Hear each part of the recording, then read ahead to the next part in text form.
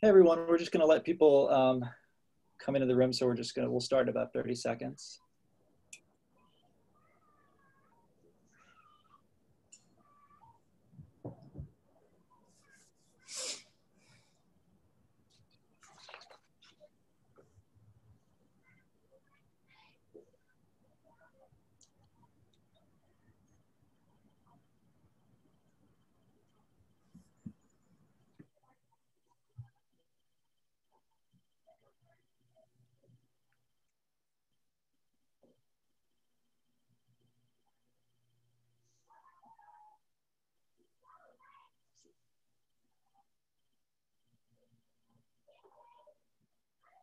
Okay, welcome everybody to Politics and Pandemic.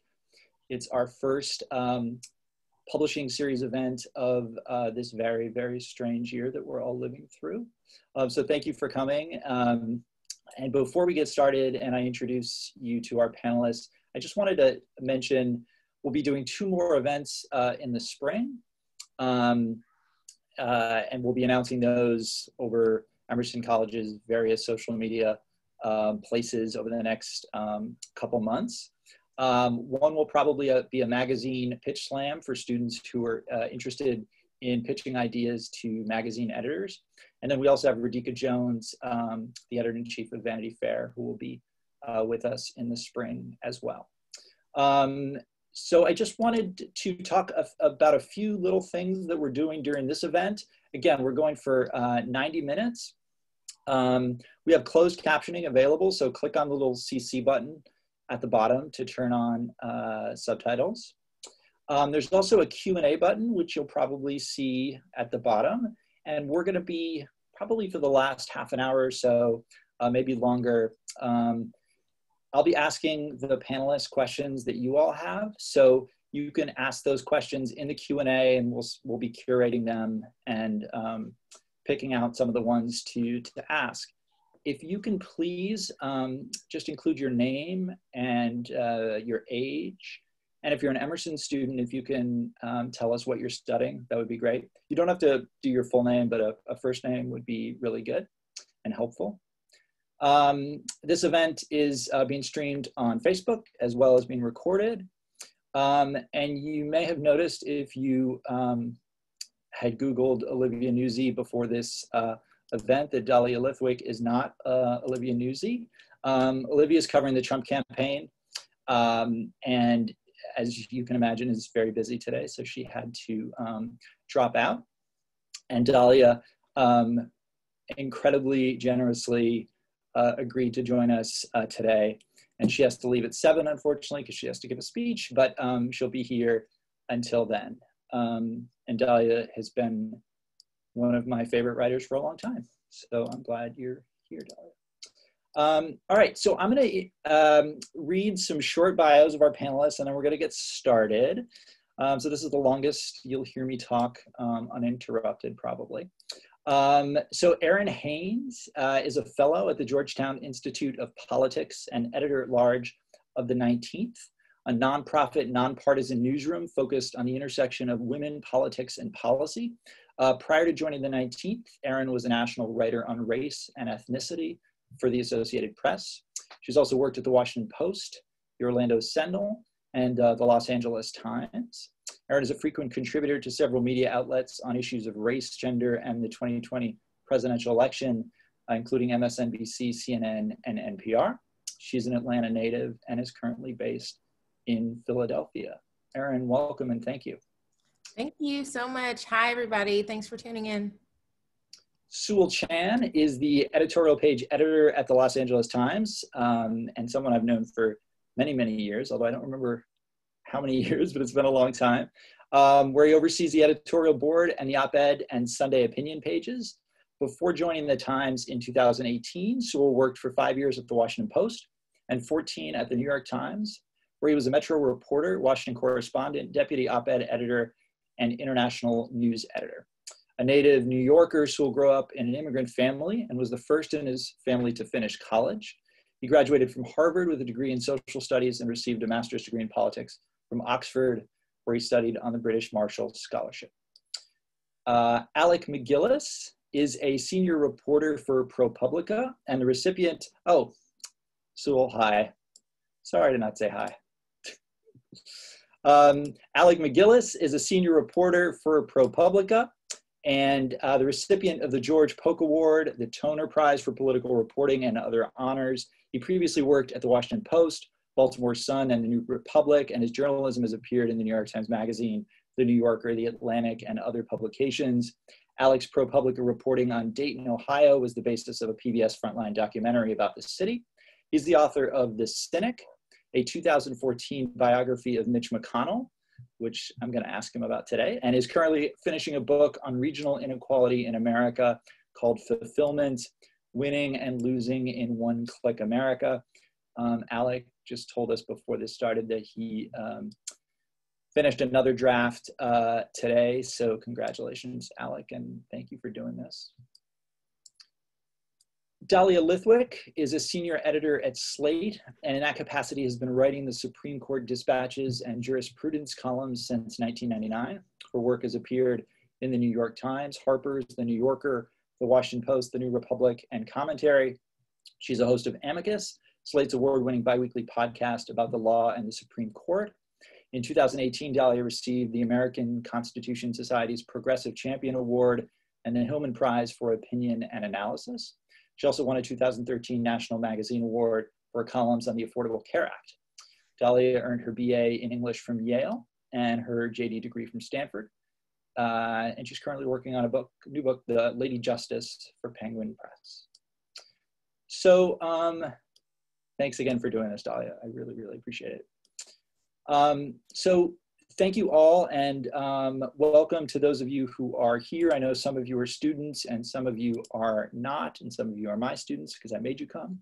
But thanks for being here. We're going to talk about a whole bunch of things over the next 80 or so minutes and since this is a publishing series, we will be sort of keeping the focus as much as we can on media coverage, journalistic coverage of what's happening in the world right now, both in terms of newspapers, magazines, and how they're covering our times. We're going to be talking about an area that really interests me, which is what has the media covered well during this pandemic, and what stories haven't been told or have been told poorly. So we'll be talking about that a little bit later. If Olivia had been here, I would have asked her to start us off with, what she knew about the chaos that's happening today. You may have heard Trump is supposedly leaving the hospital in, 18 minutes. So we'll see if that happens. And we will be talking a little bit about this current moment, literally the last few days, at various points throughout the evening. But I actually want to start with something else. I want to look back slightly to the debate from last week, which feels like a long, long time ago. And then I want to look forward to the vice presidential debate on Wednesday. That's happening in 2 days.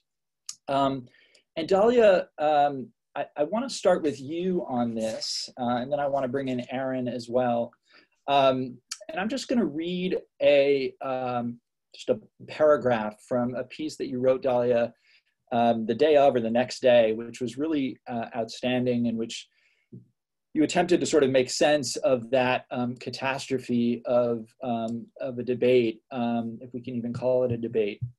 And you did mention something that I thought was really interesting. You talked about how Biden, even though he survived, and I don't know if you mentioned this, but he missed some chances in that debate. One thing that you thought he did well was this, and I'm just going to read the paragraph. What Biden did on Tuesday that matters more than anything else was to remind us how to keep Donald Trump out of our heads in the weeks before the election. In the most technical brass tacks formulation he could muster, he simply told everyone who wants to be counted how to do that and where to do that and why. If they in fact do that, Donald Trump will be gone in January. The debate was a misery to the extent we had to witness yet again broken truth, shattered norms, and needless abusive cruelty that Trump acts out for his base on every stage and in every forum. but it was a triumph as a mechanism for reframing the idea of power and agency and hope, none of which Donald Trump controls and none of which should be surrendered when it is needed most. And you talked about it in the context of Anat Shenker-Arsaria, who's a progressive specialist in messaging. And I spent some time with her in Ohio months ago, right pre-pandemic.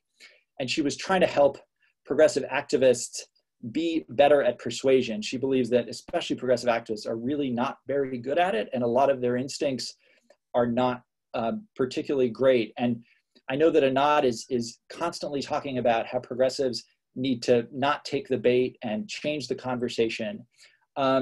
So I'm curious, Dahlia, what you thought about that moment and why you thought that moment was so important and powerful. Well, first of all, thank you for having me. And this is just an amazing panel. It's a treat to be with everyone.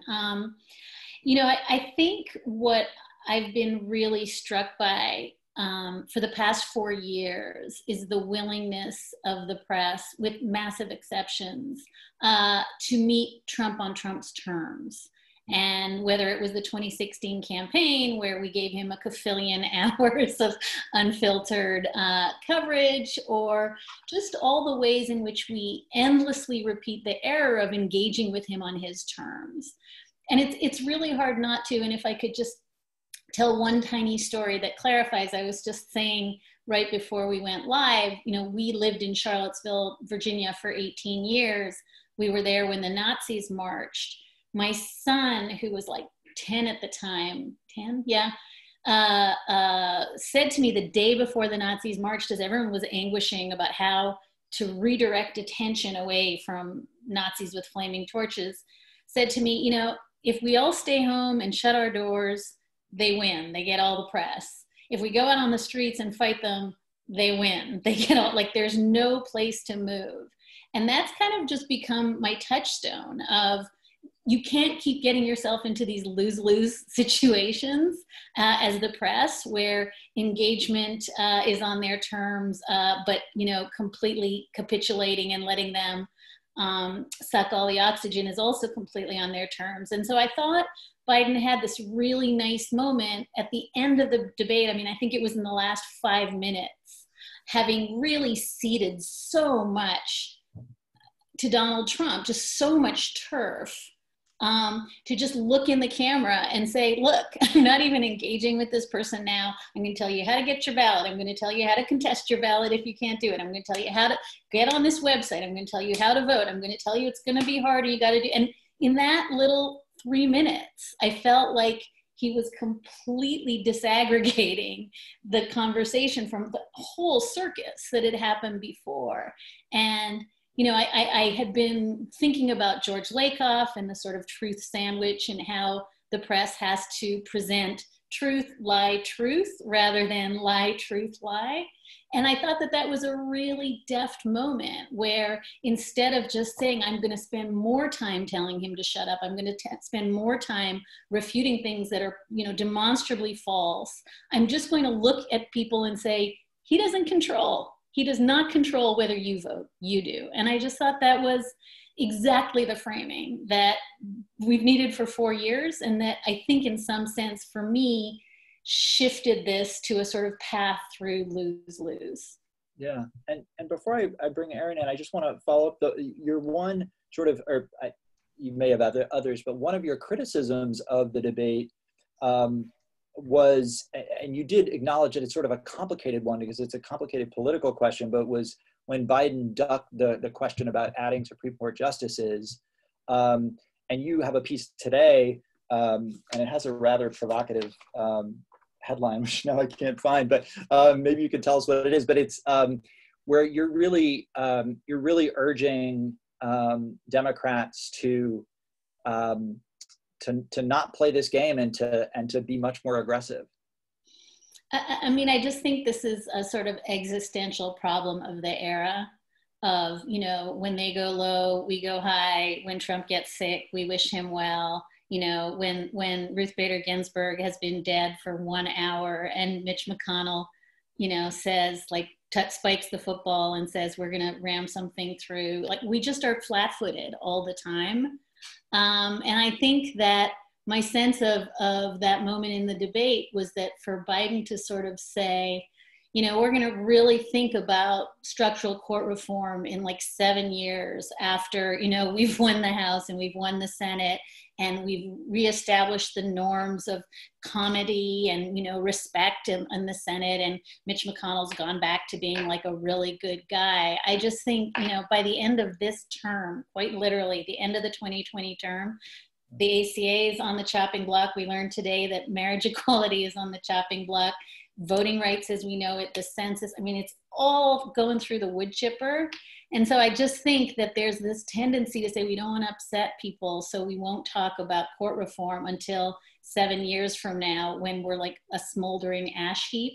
And I think that our point was like to sort of say, oh, it's a distraction, or we don't want to make empty threats that'll scare the voters, is another kind of iteration of the problem you led with, which is, you know, communicating that it's really super bad that there's going to be a 6-3 majority on the court for the next 20 years and we're going to do nothing about it because that would make us the bad guys. I just think it's a pretty tepid messaging strategy. Yeah. Errin, I want to bring you into both to just for a second for your thoughts, and I know it feels like a long time ago about the debate. You had talked about, at least the headline in your piece was really referring to toxic masculinity. And it was interesting because I hadn't thought, you know, we talk a lot about toxic masculinity, but even though that was so clearly on display there, I hadn't thought about it in that way exactly. So I liked that you put it like that. And I'm also curious because you've interviewed Kamala Harris, and I'm curious about what you are expecting on Wednesday from that debate, but what you're expecting, and then what are the sort of the knee-jerk ways that the press might cover this event on Wednesday? I know that you are talking to your students about, you're teaching an entire class on race and gender and the 2020 election. I think you have a class right after or right before the debate. And obviously we're going to be talking about race and gender will be represented on Wednesday. And so I'm curious about what you're looking for with Kamala. There was this idea among some pundits that Kamala was both a very good debater and then a not so great debater, that she sort of disappeared in one debate. So I'm curious what you're expecting. Yeah. Well, so, okay, going back to last week, I think a lot of us were just kind of shocked by what we saw in some ways. You know, I don't think that anybody who's watched game footage of President Trump in the debates of 2016, right, or of the past 4 years, did not think that he was going to not come in and attack for the entire 90 minutes and attempt to completely hijack the debate, you know, both his opponent and the moderator, which is exactly what happened. I think the only open question going into that debate was, what was Joe Biden's response going to be? Was he going to actually have a response? What was Chris Wallace's response going to be? Was he going to be an effective moderator? And, you know, really what I mean, toxic masculinity was the only thing that I could come away with from that 90-minute exchange. I can't even call it a debate, to your point, because that's not what it felt like. It felt like, yeah, watching a pissing match, right? Where you know, that felt immature. And yes, although, you know, President Trump was clearly the aggressor for the entirety of the evening, there were moments that Joe Biden did get sucked into that, right? Where he did feel like he needed to kind of go toe to toe with him and argue with him, you know, try to like address the clear lies that the president was telling about him and about his record, instead of taking those moments, to Dahlia's point, to like really just kind of break that fourth wall and directly engage with voters. And, you know, the voters were the losers in that equation, as I wrote in my piece, because, you know, none of the issues that were supposedly on the agenda that night, both of the candidates' records, COVID-19, hello, which is affecting everybody, whether you get sick or not, millions of Americans in this country, you know, race and violence in our cities, which, you know, went completely left to a place that I don't think anybody expected around the white supremacy conversation, and the integrity of the elections, right? Where he's continuing to not agree to a peaceful transfer of power and continues to raise the specter of rigged elections and is openly calling for poll watchers to go to cities like Philadelphia, where I'm based. So, you know, the voters did not get any policy in that conversation. They did not get any plans for how either of them plan to get the American people out of the economic and public health crisis that we have been in for the past several months and that we are going to be in for what looks like the next several months. You know, because we just really don't know and can't know anything for certain from this administration about what is going to happen next with the pandemic.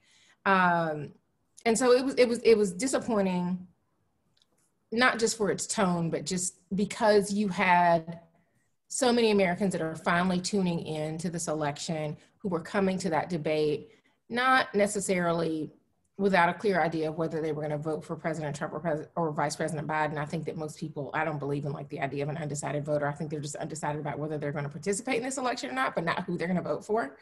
But they wanted to hear from both of the people who are attempting to be the next president of the United States about what the plan is for this country. And that just wasn't present on stage. But what was present was a lot of personality, a lot of ego, and no policy, no plan. And so that's what I wrote. Looking ahead to Wednesday, and yes, my class is actually it's a pregame to my discussion group. So I'm super excited to kind of hear from my class about what they're going to be looking for in this debate, because they are always very insightful and give me things to think about. Many of them are first-time voters, like I'm sure many of the people there in this conversation. So I am really excited to be teaching in this semester with young people who are going to be voting for the first time. And let me just say, like, anybody who says that young people are not engaged in this election, that don't care about our politics, like, that's not true. Like, every young person that I've encountered, especially teaching, could not be more interested in the outcome of this election. It feels very consequential for a lot of you as well, and I acknowledge and recognize that. It's interesting. If we get in the Wayback Machine, Vice President Pence got his start in politics as a radio host, talk show host. Yeah. So, like, he is a communicator. He is very effective, and I don't think he should be underestimated as a communicator. I think maybe some people forget that, or maybe that wasn't as obvious 4 years ago because he was on stage with Tim Kaine, who is not necessarily known for his excitement or charisma, right? But Mike Pence he is somebody who is an effective communicator, and I think that we may see some of that. The people that I talk to, I'm already hearing from so many folks who are ready to push back against what they expect to be gendered attacks against Senator Harris. We've already seen President Trump kind of doing that. He continues to mispronounce her first name, which, I mean, hello, she's the highest ranking Black female elected official in America. Like, you know what her name is. So, you know, so think like little digs like that. People are already on the lookout for, ready to push back against on social media and on other platforms, warning the media not to buy into those gender narratives, not to perpetuate any of those gender narratives. And, you know, Mike Pence is just, I mean, he is somebody who does not come from a culture of being around very strong women. And so there's also a concern I'm hearing from people about him possibly kind of being patronizing to her, you know, kind of like pat on the head, you know, like that kind of treatment, which, you know, they're saying, you know, they hope that she doesn't get angered by that and like respond to that treatment. You know, so I mean, there will definitely be gender dynamics on full display. I mean, you know, we haven't seen that dynamic on a debate stage since, you know, 2008 with Sarah Palin. And so, So we're seeing that now. I mean, yes, obviously Hillary Clinton and Donald Trump, we saw that dynamic, but on the vice presidential stage, we haven't seen it in quite a while. And so it's going to be really interesting to see how this plays out. I think much like the first presidential debate, this has the potential to really galvanize, especially minority voters, but Democrats in general who are watching this. like I said, I think most people are pretty dug in terms of who they're going to vote for, but we saw from the presidential debate, huge fundraising numbers on the Democratic side, huge volunteer numbers on the Democratic side. So that may also be an effect of this, even if the debate really doesn't move the numbers in terms of who people are going to vote for that much. I think the energy can definitely be jump-started by what happens on Wednesday night, especially because people didn't get a real debate on last week, right? So they're looking for some substance this week. And I'm curious, just quickly for you to talk, we have I know we have some publishing students who are watching, and I'm curious, just if you could tell folks who are watching just a little bit about the 19th, which launched this summer.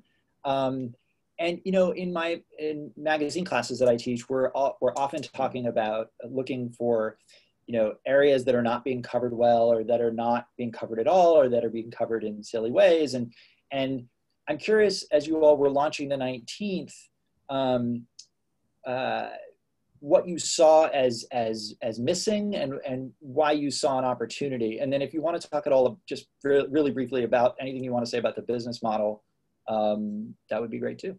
Yeah, well, I'm happy to talk about the 19th anywhere and everywhere. As you said, we officially launched in August. Our soft launch was at the beginning of this year in January. And so we've been out in the world for about 9 months, a little over 9 months, and launched right before the Iowa caucuses. I was on the campaign trail for the first 3 months of the year in Iowa, New Hampshire, South Carolina. And then of course the pandemic happened and virtual campaign went into effect. And I've been pretty much grounded since then, but still covering the campaign, but really had to pivot to cover the pandemic and how women were really being disproportionately impacted by and responding to the pandemic. But really the reason, just to back up, that I decided to join this newsroom, that I wanted to be one of the founding mothers that started this newsroom, was because of the way that I saw legacy mainstream outlets covering this election. You know, we saw in 2016 that mainstream media largely missed the story around issues of race, issues of gender, and I saw a lot of those same mistakes being repeated headed into the 2020 election, and frankly thought that that was unacceptable. And that was not limited to my outlet. I saw that as something that was pervasive in our industry, and I knew that that was because we hadn't really made different choices in terms of the storytellers and gatekeepers around political journalism, right? Like, which is overwhelmingly still white and male. And so while, you know, I do think we do have, I certainly have more company than I did in 2016 or even 2012 or 2008 in terms of reporters of color, in terms of women on the campaign trail, it's still not nearly enough. The representation is not nearly what it needs to be. And so what I ultimately decided was that the fastest and best way to really fix that, and what I felt like was the most consequential election that I'm ever going to cover, was to start over. And that's what we did. So, you know, the 19th is named obviously for the 19th Amendment, which, you know, granted women their hard-earned right for access to the ballot, but our logo has an asterisk. If you've ever seen it, that asterisk is in recognition of the omission of the Black women who were frankly thrown under the bus, you know, by the white women who they fought shoulder to shoulder with for that right. And they would have to fight another half century for their access to the ballot with the passage of the 1965 Voting Rights Act, which frankly they are still fighting for because voter suppression makes their access to the ballot much more fragile.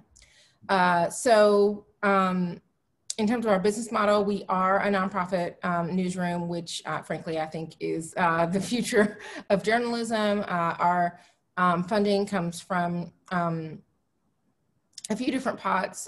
We have you know, philanthropy, private donors, and then we have an army of members who are amazing. I mean, giving in as little increments as $19 to say that they support our work and our journalism. And that really is very meaningful for us because the news that we produce is free to consume and free to republish, which is a very important part of who we are as a newsroom. We want, whether people know they're reading a 19th story or not, we just want people to get it in as many different places as they possibly can. And so kind of democratizing that for people. Somebody posted on Instagram just last week, which was so touching to me, posted a comment under one of our stories saying, you know, that they don't have TV. The only access that they have to news is on their cell phone. And so they were just really grateful for what we are doing and their ability to access that, because they just have very limited ways to follow politics, but they are somebody who is interested, right? And so we are also nonpartisan, so we are trying to be a home for everybody that is interested in this democracy, whether they want to live here or not. We continue to reach out to them, so that's people across the political spectrum. That is, yes, obviously focused on centering women, but we are very intersectional newsroom, and so that means we're talking about LGBTQ issues and really framing all issues as women's issues, and talking about voters, not monolithically, but as who gets to be a rural voter, who gets to be an educated voter, who gets to be a Supreme Court voter, who gets to be a faith voter. Like, we're thinking Midwestern, Southern, you name it. Like, we are reframing that conversation so that your default setting is not always white male property owner. Great. Well, thank you. Y'all doing a really, really good job. So thank you.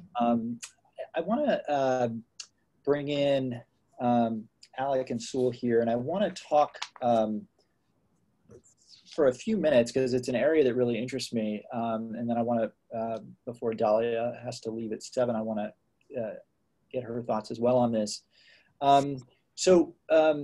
Alec, you wrote a piece for the New Yorker and ProPublica. I think it came out last week. And I'm just going to read a paragraph from it. It's a piece about what essentially you're calling the failures of remote learning during this pandemic. And it's part of a larger area that I'm really interested in and that I'd love for it to talk a little bit about, because I actually haven't seen a ton of reflection and thought here, not as much as I expected in terms of the stories that are being told and the stories that aren't being told during this pandemic and over this last 8 months or whatever it is. I'm just going to read a paragraph. It's a fantastic story. And you say, I've chosen to tell the story of Shamar's remote learning difficulties with his family's permission because it was the plight that alerted me to the fact that remote learning was proving disastrous. As the spring went on, I grew increasingly distressed by the lack of public alarm over students like Shamar, who were sitting in countless dark rooms, safe from COVID-19 perhaps, but adrift and alone. Society's attention to them has always been spotty, but they had at least been visible. I'm skipping ahead here. Now they were behind closed doors, and so were we, with the full license to turn inward. While we dutifully stayed home to flatten the curve, children like Shamar were invisible.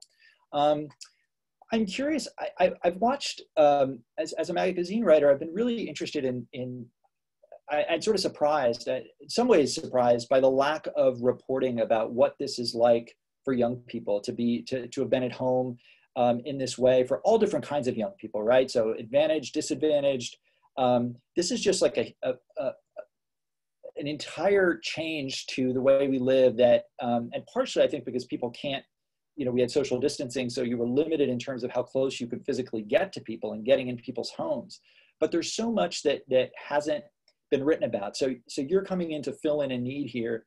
And over the last few months, you've been really critical on Twitter and other places about the ways that we've covered this, particularly as when it comes to children in schools. And so I wanted just to get you to talk a little bit about both how that story came to be and how it fits into your larger, seemingly criticism about the way that the ways that we've covered this and not covered this well. Yeah. Well, thanks, Benoit, and thanks for having me for as part of this.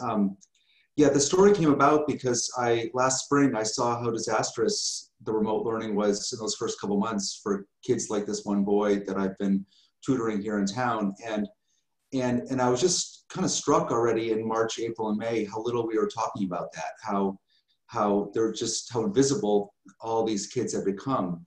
And I think it was partly because we'd all gotten so hunkered down in our own lives, so hunkered down in our own families, where we were all just kind of turned inward, taking care of ourselves, ordering everything in, dealing with our own kids, Zoom and all that. But I hope that as the summer went on, that this would all become moot, that we would get our act together and that schools would mostly open up come fall in the places where it was safe to do so. And then I was just kind of amazed that the summer went on, and that in a lot of places that actually wasn't happening, and that we were going to start the year doing this all over again. And I really have also been struck at how little we're talking about this. I mean, right now in this country, half of all children are not actually going to school. In a lot of cities in this country, kids who are in private school are going to school. Kids who are in public school are not going to school in a lot of cities, including mine here in Baltimore. And that's wild if you think about it. Like, that's something out of like South Africa, 1980, or like pick your analogy.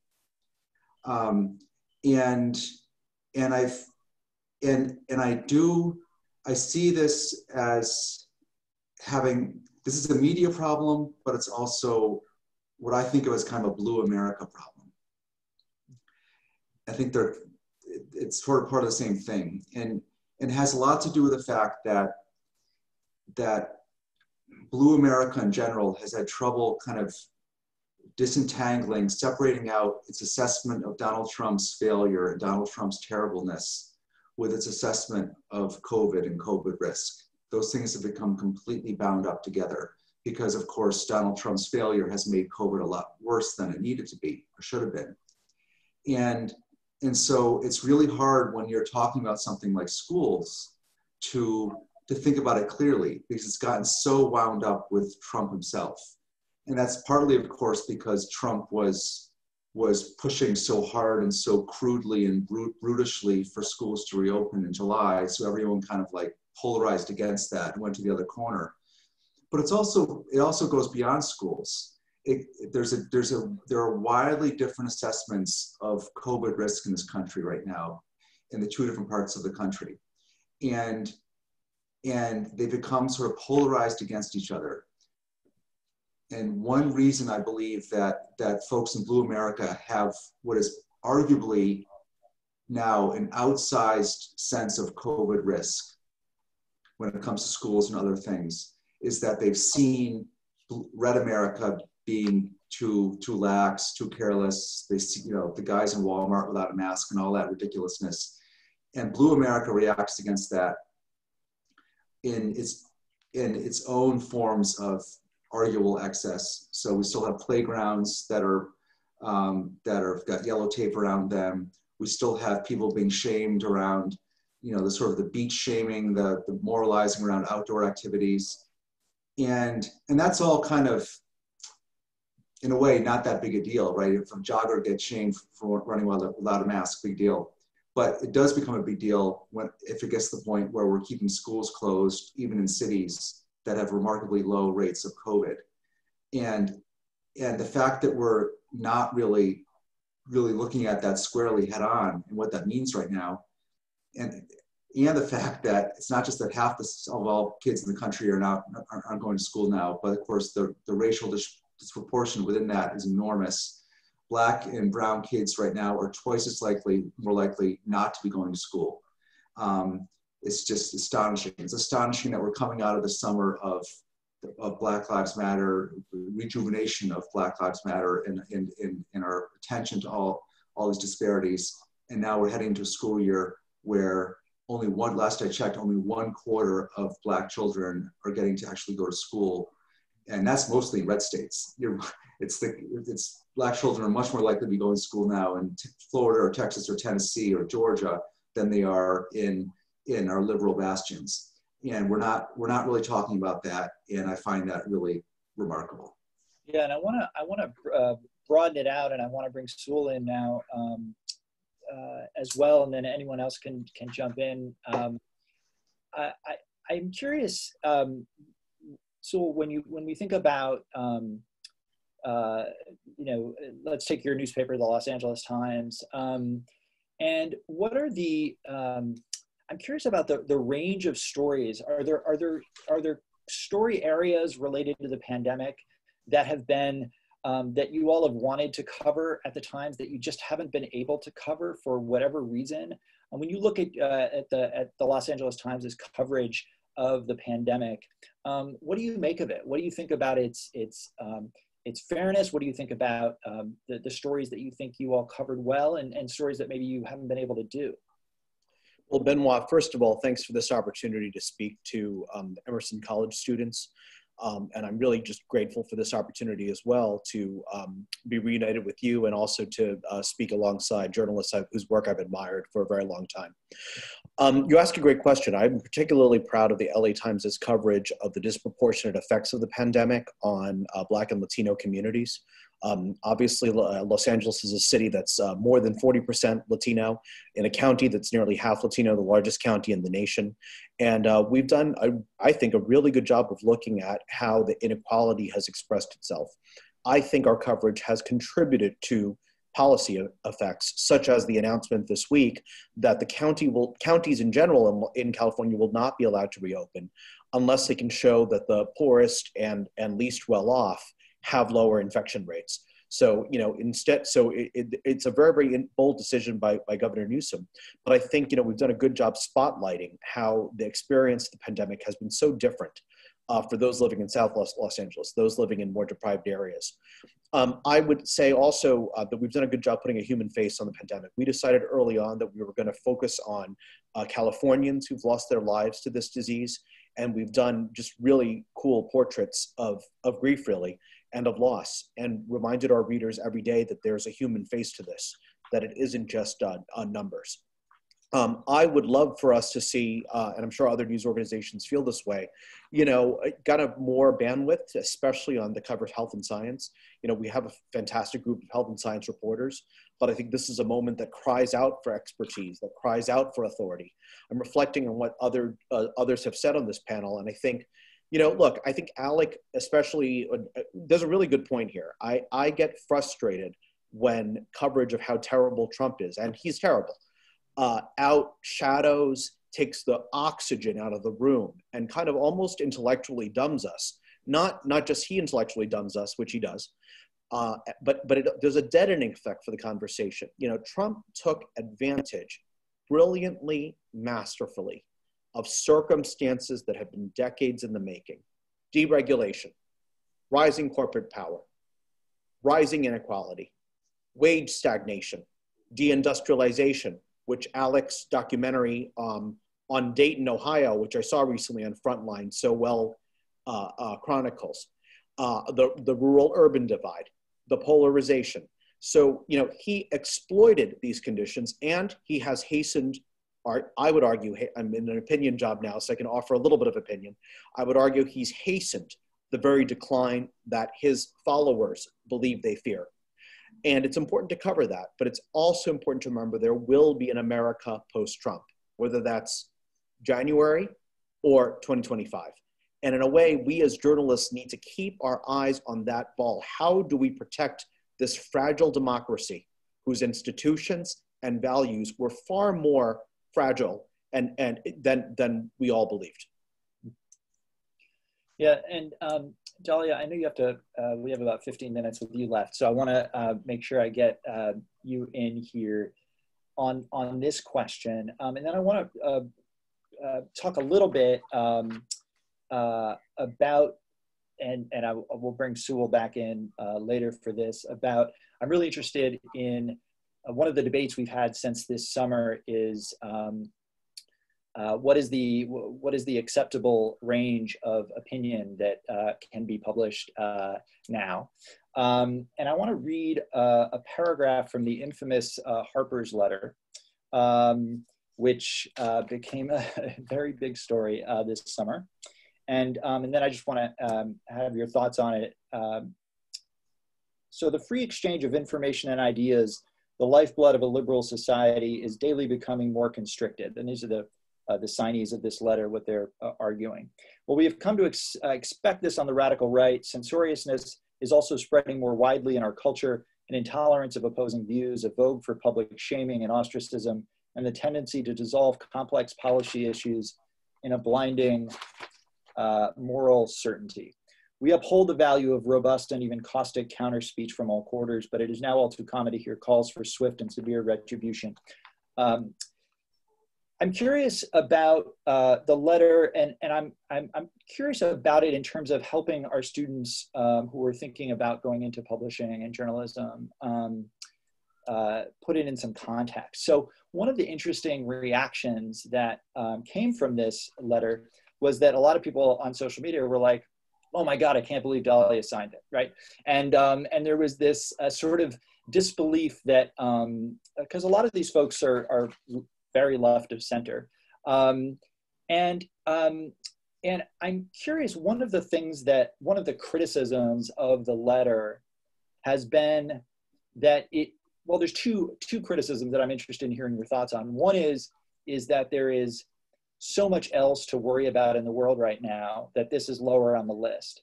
The second criticism was that these are essentially elite folks who are worried about being deplatformed. And I'm curious about your reaction to this letter and the conversation that we had culturally around it. Yeah, I mean, it was a really, just to your first point, I was really startled. The letter came down in the last week of the Supreme Court term. And so I was like trying to cover, 50 cases and like do my job. And I was amazed that it was like a 10-day, myopic, like it's all anyone wanted to talk about. So I sort of had the paradoxical reaction that like, saying that the letter was sucking up all the oxygen from more important things was actually like a conversation that sucked up all the oxygen from what like I believed at the time were kind of catastrophic news events. And I thought in some sense it was really interesting watching journalists talking to journalists about journalism, and also like really just the level of viciousness surprised me. I had many people write and say, I've followed you for 20 years. You're dead to me. You're a monster. I was like, okay, well, that's part of the reason that people signed this letter, was that, if you don't like actually want to read me ever again because of that, like that's a little bit putting into evidence why the letter was important to a lot of us. So I actually thought the sort of amount of attention it got was exactly wrong in some sense, just to go to your question. On the question of, I will say overwhelmingly, to the extent that people were litigating the letter, it was, how dare you sign a letter that J.K. Rowling signed? Like, how did, sort of, you clearly have now associated yourself with every tweet that every person in this letter has ever tweeted out, which was, again, I think emblematic of why a lot of people in the letter signed the letter, because it just can't be the case that no one's ever going to read my Supreme Court coverage again because I was one of, dozens and dozens of signatories and they don't like one of J.K. Rowling's tweets. So again, I just kept feeling as though the response was surfacing the problem.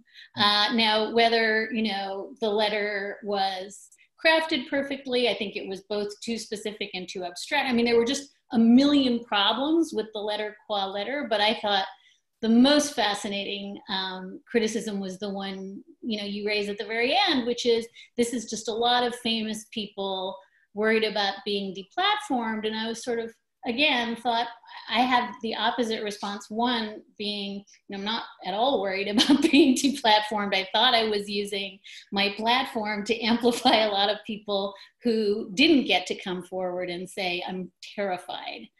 So I actually had this sense that what better use of my platform than to raise these questions that I think are hugely problematic. And so again, I think the sort of total inversion of a lot of the sort of themes of why the letter was signed and what the critiques were, and how they completely, I think, subverted what the intent of the letter was really interesting. But, I guess I would just say, and I think this goes to Alec's point too, one of the fundamental mistakes I think we make in journalism is that we want to keep having these umbrage episodes, right? And so, it's just one outrage after another. And like 2 weeks ago, I was writing about people, in ICE detention who were having, hysterectomies without being advised or giving informed consent. That story got worse, not better. It had, a 22-hour life in the news cycle. And so I think that for me, part of the problem is, and this goes to, again, I think, you know, just some of Errin's points about how we monetize journalism, because we monetize journalism by jacking up these umbrage episodes, and people get really bored of their umbrage. Like by tomorrow, they just don't care that, you know, Justice Alito and Justice Thomas want to overturn marriage equality. It'll be gone. And I think that for me, this, by necessity, having to reflect back to the public the issues that they see themselves in, they identify, they like feel themselves to be in this fight, and our need to sort of, I always sort of say, like, I think journalism should be holding up a window, not a mirror. And I think that we keep holding up mirrors to people so that they can act out their outrage over and over and over again. And because that's what they want to do, and that's what they will pay for. And that's certainly, I think, what cable news has really, really scarily fallen prey to. I see, in some sense, a lot of what went on in that Harper's letter was people acting out umbrage over blank spaces in that letter that were neither in evidence nor really the issue. And I just think we're so quick to tell those stories instead of, you know, what Alec is trying to tell about half of children not being in school, because that's not a story that somehow people want to pay to be angry about. And I just think every stage of that is just so wrong. And I am not in any way sort of capable of unpacking how to fix it. But I do think that, you know, when I look at the pieces that I write or the podcasts I do that get just exponentially more traffic, it's the pieces I'm most embarrassed about because I wrote them angry and judgy and overheated.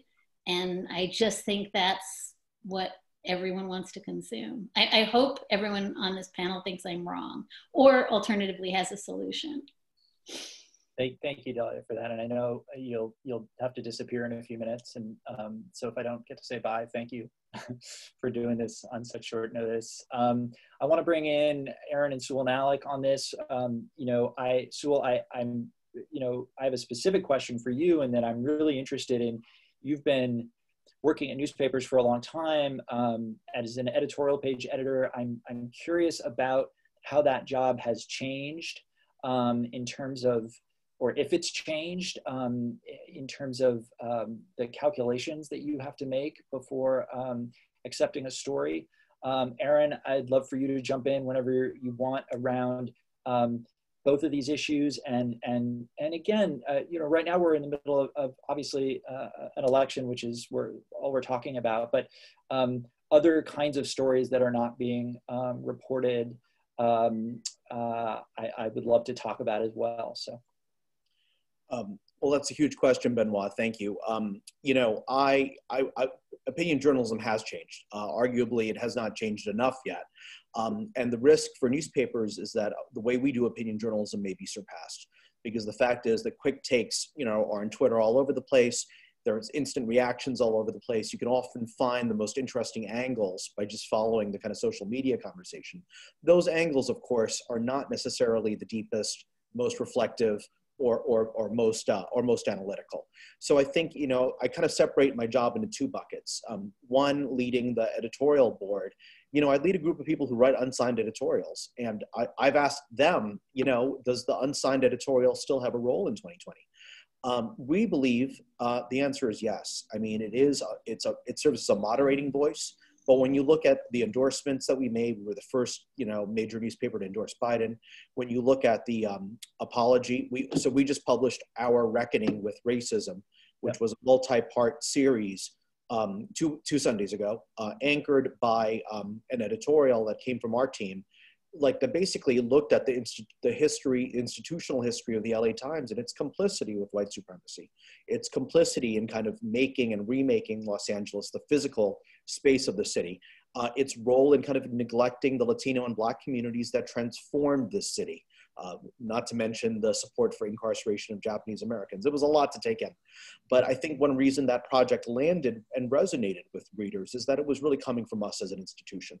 The second part of my job is kind of helping to oversee the op-ed pages, which is something I also did for the New York Times a number of years ago. And I think there, the kind of challenges that Dahlia is posing are really, really at the fore right now. You know, it's no secret that there was this whole controversy over Senator Tom Cotton's op-ed in the New York Times, arguing that the president should consider the use of active duty military troops to quell unrest. I came out at the time as thinking that that opinion was not good journalism. I did not say, and I do not believe that Senator Cotton should or could or can be censored. I did think that in choosing whose perspectives to platform, to surface, to kind of lend, look, my views have changed on this. I used to think, look, we're a neutral platform, kind of anything goes, the more provocative, the better. But you know, I have changed a little bit. I think that when you're choosing to publish something in the LA Times or Slate, you are giving it a little bit of the imprimatur of that organization. You're not saying I agree with this point of view, but you are saying that we have gone through this and consider it to be a point of view worthy of consideration by our readers. Now, should that spectrum be wide? It should be wide. But I think the facts have to be checked. I think if they had gone back to Cotton and said to him, look, the governors don't want this. There's legal restrictions on the use of active duty military. There's no sign that the National Guard is failing. You've got people in the national security establishment very anxious. If you can answer these questions and you can kind of pose a reasoned argument as to why something so drastic as using the military on our own citizens should happen, then we'll consider it as an op-ed. And frankly, some of my most productive experiences when I was an op-ed editor at the New York Times was working with conservatives, religious conservatives, social conservatives, fiscal conservatives.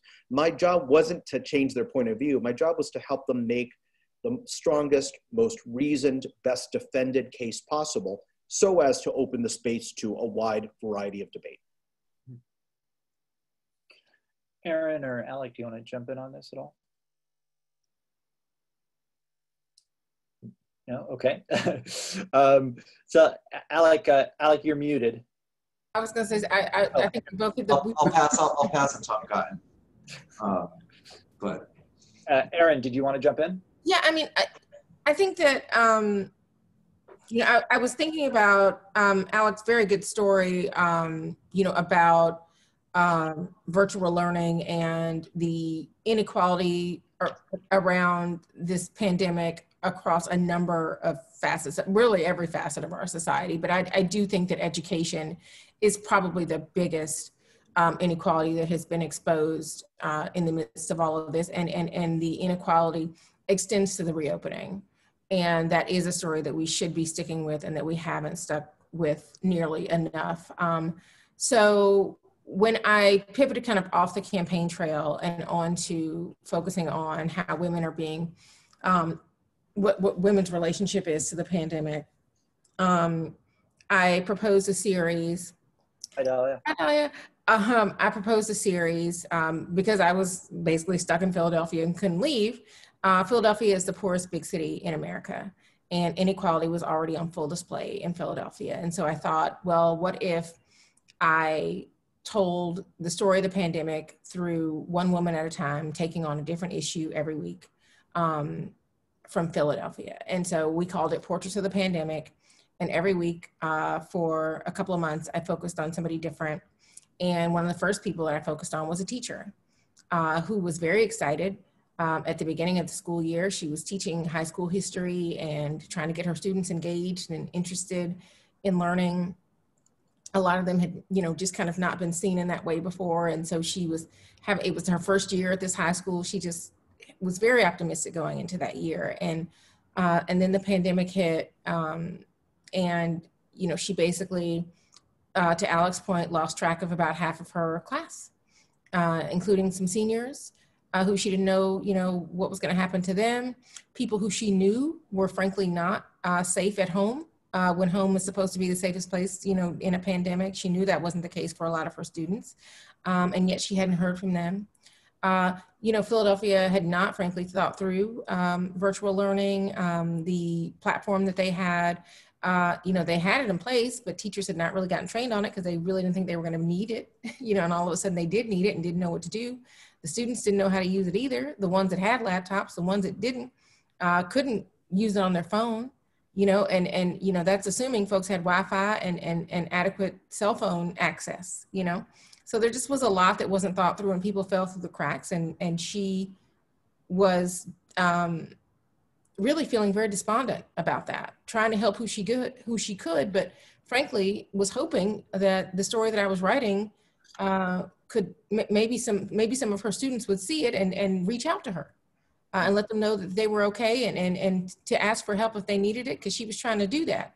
The food insecurity around children who were not in school, especially in a city like Philadelphia, where folks were getting, children were getting their meals at school, and that wasn't happening. So they not only do they have to address the learning access, they had to address the nutrition piece of this for children. And there are cultural components to that too. There's a huge Black Muslim population here in Philadelphia. There's a huge immigrant population here where, there's a cultural sensitivity to the things that are put in the boxes of food that people get. Thinking through all of those things, there was a story after story to be done here. And I think just like with the election, to Sewell's point, telling these stories through the people who are being directly impacted, right? Yes, we have 200,000 plus dead of coronavirus, but millions and millions of people are being impacted by this pandemic, whether they ever get sick or not, whether they ever know anybody that gets sick or not, they are being impacted. And so hearing from them about what their lived reality is, right? At the 19th, I just put the lid on a story before I came in here. I just talked to a bunch of women who frankly are making a lot of sacrifices in this pandemic. They're trying to figure out how to navigate their new normal. They're taking precautions, right? They're masking, they're doing everything that, the medical professionals tell them to do. And then the president gets coronavirus after he did not follow the rules and kind of flouted the rules. But our story wasn't going to be about him. Our story was not going to be about, something that frankly, a lot of people were surprised didn't already happen. Not that I'm wishing that had happened to him. Of course not. I hope that he recovers fully. I just was looking at pictures of him walking out of Walter Reed today. So, but the story really is, for the women who we know were masking up more this summer than men, who are doing most of the figuring out of caregiving and are in that sandwich generation where they're having to care for children and elderly loved ones. Like, they're looking at this and they're pissed. Like there's just no other way to say it. They are furious to see that this has happened, and also thinking about him getting the best possible health care that so many people would never have access to the kind of treatment that he got, and they get sick through no fault of their own. So like thinking through stories focused on the voters and focused on the American people who are being impacted by what's going on right now is really what I'm super focused on. And especially in the last 29 days now until the election, like we know who Joe Biden is, we know who Donald Trump is. Like what we need to know is who the voters are and what they're gonna do, right? Because that is the variable here. There's nobody who doesn't know who the two of them are. Yeah. Great. And Alec, just really quickly, I want to tell students that if there are anyone watching in the Q&A to please, we have a few questions, which we'll get to a couple, but would love some more questions. So if you have a question for one of the panelists or all of the panelists, please type that in the Q&A now. And Alec, I know you want to jump in with an answer. I'd also love for you to just quickly tell us, just in a minute or so, you wrote the book, literally wrote the book on Mitch McConnell, what you're sort of expecting from him in terms of the next 2 or 3 weeks. Sure. Well, real quickly on stories, I would like to see more of.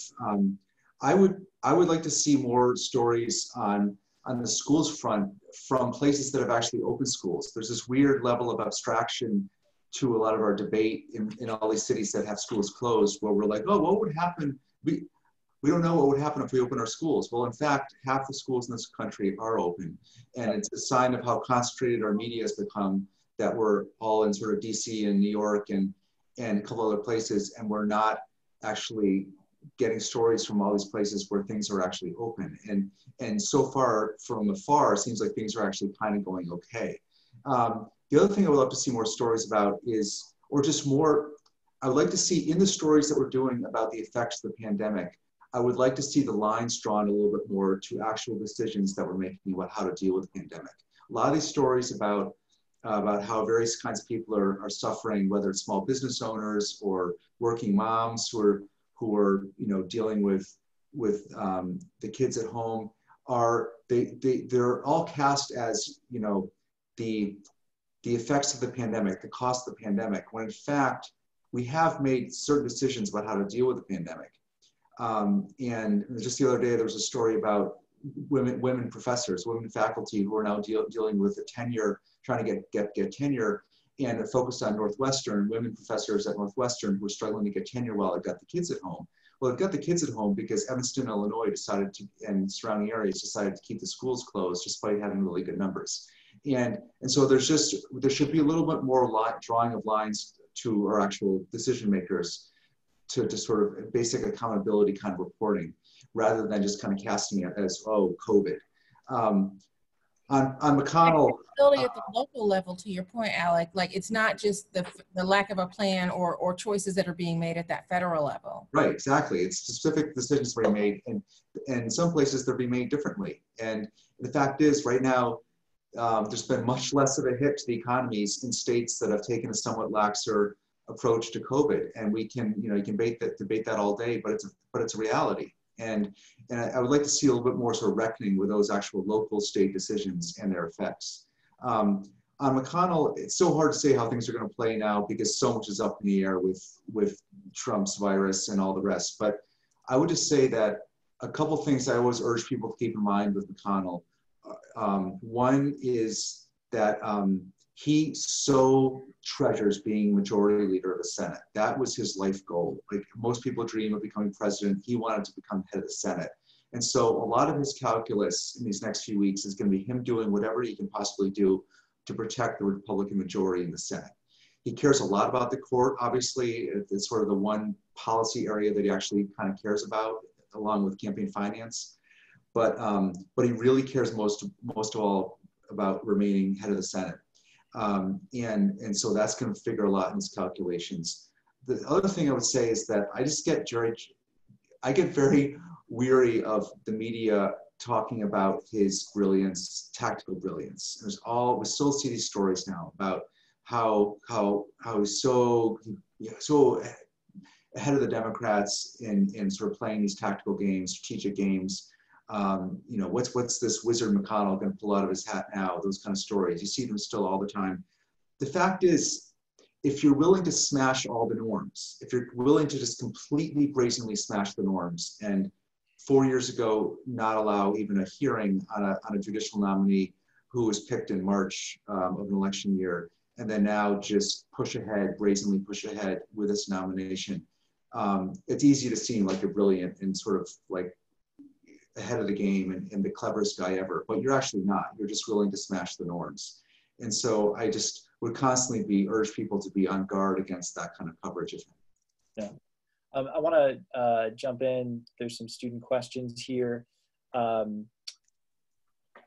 me just, so they're coming in fast. So we've got one from Rory, a 20-year-old Emerson student. I mean, this goes to a larger question. Do you think nonpartisanship really exists in journalism now that simple things like mask wearing and climate change have been politicized? I mean, this gets to a very deep question. Anyone want to offer Rory an answer to that? I'm glad to answer it. I've been wrestling with this for a long time because I used to be, pure straight newspaper reporter, and now I've merged into more kind of magazine writing where there's somewhat looser lines, and I've wrestled a lot with this question. And what I've kind of come around to from some years now is that the goal, as I see it, shouldn't be some kind of pure neutrality, pure balance, pure objectivity, if such a thing is even possible. I'm going to be writing with perspective, and in some of my pieces, I'm even bringing sort of a first-person perspective. But the goal, there still has to be a goal, and the goal has to be, even if you're bringing that perspective, the goal still has to be total accuracy and total fairness, like fairness, intellectual honesty, to sort of the other side of whatever the question might be, actually reaching out, actually giving the argument the points fair consideration. And so those have become my new holy grail. And it does mean that if you're really doing that, you might sometimes end up finding yourself surprised to be maybe on the other side of a certain question. And that has happened with me somewhat on this issue of our response to COVID, where I've actually become somewhat wary of some of the claims being made by the left of center side, where most of my pieces usually reside. Right. I think what I would add to that is, we are seeking to be a place for marginalized voices to be heard, and that includes marginalized voices that are not necessarily the voices that you would assume would be, in certain publications. There are a lot of different folks in this country who, actually are and are feeling marginalized in this moment, especially around politics. So many people that cannot have, conversations about our politics and about our democracy with their family, with their community, with their friends in this moment. And so we seek to be a place for that kind of civil and civic dialogue. Tell me the other part of the question again, Benoit.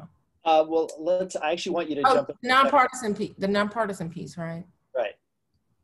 But let me ask you another question that you can jump into, because I'm interested in this.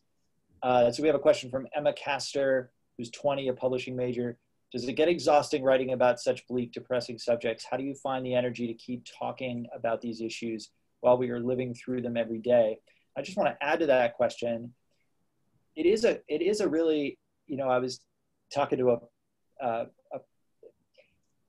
this question of how, as writers and journalists and publishers who are living this and reading the news every day and living on our phones, the challenge of because a lot of folks can just turn it off, right? And so, and we generally can't. And I'm curious about strategies for those who want to be writing about these things, about self-care, and do you turn off your phone for 2 hours a day and just say, I'm not looking at my phone? Like, how do you I'm assuming you all have therapists, like, how do you do this in writing about this? Well, first of all, yes, shout out to my therapist. Standing appointment every week. We do not miss our conversation. And really, I'll tell you guys that because, my therapist actually has me on Google Alert. And that's something that she started doing because she was trying to get to know me as much as she possibly could, and was like, hey, I saw this story that you wrote about that was kind of rough. Do you want to talk about that? And I'm like, talk about it for what? Like, I'm a journalist. I'm writing these stories. I'm moving on. Like, what do you mean? But like actually unpacking and processing how I may have felt about writing about, especially, stories about race and gender that are closely tied to my own lived experience. I didn't understand, maybe when I was on the ground saying Ferguson, how useful and necessary it was for me to actually process that with someone, particularly a professional. Hello, shout out to my benefits. So I definitely encourage that. I will also say to the earlier question, I have believed for a long time, because I've spent most of my career writing about race, that my job is really to leave behind the most honest and accurate record about who and where we are as a country. Like, that is my job. And so that is what I try to do in my work. And, as somebody who is now in a newsroom where I really do feel like I'm bringing my lived experience to the work as an asset and not a liability, I feel like I'm really able to do that. But I mean, like, just because masking is something that has become politicized does not mean that we as an outlet have to politicize it, right? Like, we are listening to medical experts. Medical experts say that wearing a mask is going to keep us safe and prevent people from dying. Like, that is not me taking a political stance to reinforce that message for people, especially the majority of the U.S. population and workforce and essential workers and frontline workers, who are women, by the way. So, so that is what I would say to that. And then to answer the last question, just in the interest of time, Like I said, I've covered race for most of my career. When I started, I thought I was going to kind of be writing about the vestiges of racism, kind of the dying out of a lot of the racism that we've seen for so long in this country. And, you know, the last several years of my career, I've written about kind of the retrenchment of a lot of that and what feels like the loss of progress in a lot of areas of our society, especially around the issue of race. And yes, that can wear on you. Yes, there are days when you definitely, that are definitely harder than others, but honestly, what keeps me going is just the realization that there are people that did this work before me in much harder circumstances that were really, really putting their bodies on the line. And, you know, they did that not necessarily even knowing if the stories that they were writing were going to change anything, if they were going to see the kind of change that they were trying to bring about in their lifetimes, right? Like I can write that, you know, the unrelenting killing of Black people, even in the midst of a pandemic by law enforcement, needs to stop. That may not happen while I'm alive, but the work that I'm doing hopefully continues to push that work forward. And, you know, the people that come behind me that read the stories that I write will know that I told the truth about this era. You know, like I'm telling the truth about this election, about the racial and gender dynamics that happened on my watch, frankly. I don't want somebody to come behind me, you know, 20, 50, 100 years later and wonder what happened here and say, oh, it looks like this very interesting, eccentric person, you know, was president of the United States. And wasn't that interesting, as opposed to what actually like the racism that was just rampant in these 4 years and what that meant and what that did to this democracy. Like I want to be able to say that clear-eyed. And so that's objectivity. We could have a whole separate you know, meeting about that conversation. I'm not really somebody who is subscribed to that because it's easy to be objective when you are white and male and you made up the rules of journalism. I want to get more questions in. We've got a lot, and sorry, everyone, we're not going to get to all of them in our last 10 minutes here, but we've got a question from Tom Garback. Does the rising socialism in the nation among youth get fairly covered, or is it overshadowed by stigma against socialism? Curious if anyone wants to take that. No? Okay, we're gonna keep going. I'm actually curious about, there's been a few questions around sort of the future of journalism, the future of magazines in particular. I'm curious about, there's a lot of pessimism. Obviously, there's a lot of pessimism right now in the magazine industry, particularly. Alec, I know you write for magazines, I write for magazines. I'm curious for Alec or Sewell or anyone to jump in around the future of this and the future of long form writing and the future of how we monetize this. And I'd love for anyone to jump in on that. Well, I'll say this about the future of magazines. The National Reckoning on Race is about the reckoning around the institutions in this country, and no institution is immune from that. And that includes American newsrooms, that includes the magazine industry. And so they need to look more like this country. And I think that we are starting to see more representation on a lot of the covers, a lot of the cover stories. But until the writers and the decision makers and the gatekeepers are also diversified, you know, it's not enough. And that's starting to happen. Certainly Radhika, who you all are going to have coming to Emerson, that was huge. That was a huge thing. I think I just saw Food and Wine got a Black editor as well, a Black woman editor. I mean, like this means something. The storytelling is different when this happens. That, you know, Ta-Nehisi, guest editing Vanity Fair and putting Breonna Taylor on the cover and having that kind of representation, like that only happens when you have certain perspectives that are centered. That really does mean a lot. And so I'm hoping that is something that magazines are reckoning with as well, and are looking at this and looking inward and saying, what do we need to do to change? Because I think what we have also found out this summer is that consumers are absolutely demanding that companies and corporations and institutions of media are backing up, their so-called commitment to Black Lives Matter. It's not enough for you to have a black square on your social media for one day. Like, you have to live these values, and that is going to frankly require a lot of the kind of introspection that institutions like, thankfully, the LA Times has done, to be transparent and honest about who they have not been up to this point and who they want to be going forward. Yeah. Thank you. Sewell, I'd love for you to jump in just on anything we've talked about, here in the last 20 minutes, or on the future of, publishing and journalism, and where you think we're going. Yeah, that's really like that could be its own 2-hour conversation. Instead of offering a comprehensive answer, let me point to a few signs of kind of hope, for me, sources of hope and optimism. Yeah. One are the nonprofit news outlets, such as ProPublica, where Alec works, such as the 19th, where Errin works, where so much innovation is happening, particularly and also I would add the nonprofit local newsrooms, Mississippi Today, Texas Tribune, Cal Matters, The City in New York City.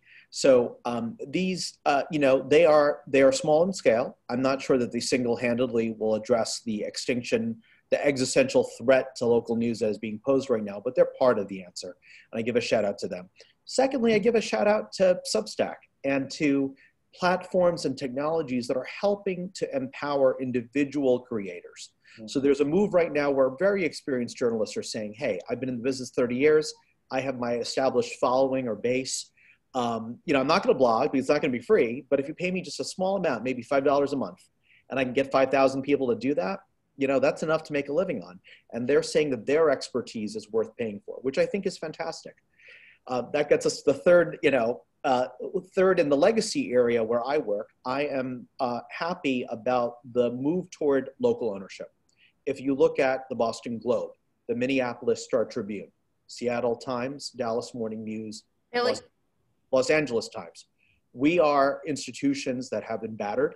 And some of the battering occurred, frankly, when we were owned by chains that put profits over journalism. But they're all these papers I mentioned are now locally owned by people who are in the community. That's not something to be taken for granted. I think the chain model has kind of played itself out. Now, whether these institutions can be revived remains to be seen. But at least we're making a value case and a pitch to our community saying, if you value local news, if you value accountability journalism, if you value pluralism in your news, if you want a diversity of perspectives, so it's not just coming all from East Coast media, invest in local news, invest in it as the public good that it is. So those are 3 areas of hope. Alec, I'd love your, I've also, thought a lot about this because I worry about it so much. I love magazines. I love writing for magazines. I love reading them. I still get about 2 dozen magazines at home here, and I read them. I love them. I've just come to love the form, and I do worry that even with some of these green shoots and good things happening with the nonprofits and whatnot, that I worry about the magazines making it. Some of them will make it. I feel I'm very fortunate to write for some of the ones that will make it, but it is a particular form, and those a great magazine piece, and you need editors to make it work. Like I rely entirely on my editors, and if I don't have an editor who is working for some magazine helping me with a given piece, it's just not going to happen. And so there's just something about it is, yes, it's great that we have ProPublica and some of the others like it, but we still need the magazines for the pieces to run. I believe, unless there's just something about that form that would be a real loss if we somehow had to make do without it. Yeah, and Alec, we just have a minute or so left, and I just want you to be able to talk about your book for 30 seconds. You just finished it. Can you tell us a little bit about what it's about and what you've been working on? Sure. I've been working on it for the last couple of years while I've been doing all these pieces, and it's a big book on something I've been very worried about for a decade, which is regional inequality, the growing gaps between places in America. both between, not just urban and rural, but between cities that are making it, cities that are not making it. And I tell the story, this sweeping nationwide story through the lens of Amazon. I kind of use Amazon as a frame onto the country, what we're becoming as a country. And of course, the pandemic has greatly exacerbated it all, vastly more topical with this incredible surge in online everything and sort of evisceration, further evisceration of everything that's local and community. And it's called Fulfillment, and it'll be out in March. Cool. I love it. Yeah. Listen, we have a bunch of questions that we're not going to be able to get to. One of the themes that keeps coming up in the questions, though, is that everyone is thanking you all for this conversation. I want to thank you all for this conversation. I want to thank Dahlia, who had to leave. This was really great and interesting and fascinating, and you're all wonderful, and thank you for doing this. And I hope those who are watching enjoyed it. I think we're going to have a recording, so we'll post that somewhere. I'll figure out where. And thank you all again for doing this tonight in this really busy, weird time that we're living in. So thank you, all of you. Thanks for having us, Benoit. Bye, y'all. See ya. Great.